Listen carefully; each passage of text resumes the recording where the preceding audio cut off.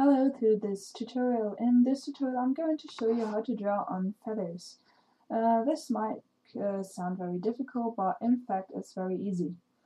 You just need some feathers, of course, because you're drawing on them, and normal acrylic colors, and if you're ready with your feather painting, then some glitter or glue for decorating, and of course some very thin brushes.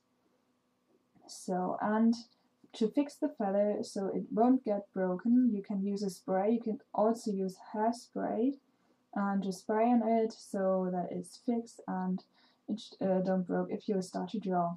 So start with the outlines, always in white colors, and also fill in your prepared bird with the white colors, because it's much easier to draw on this white color than on the black background of the feather. And well, if you're ready with this, you can start to color your bird, the bird you choose. I choose a hummingbird because I really like them.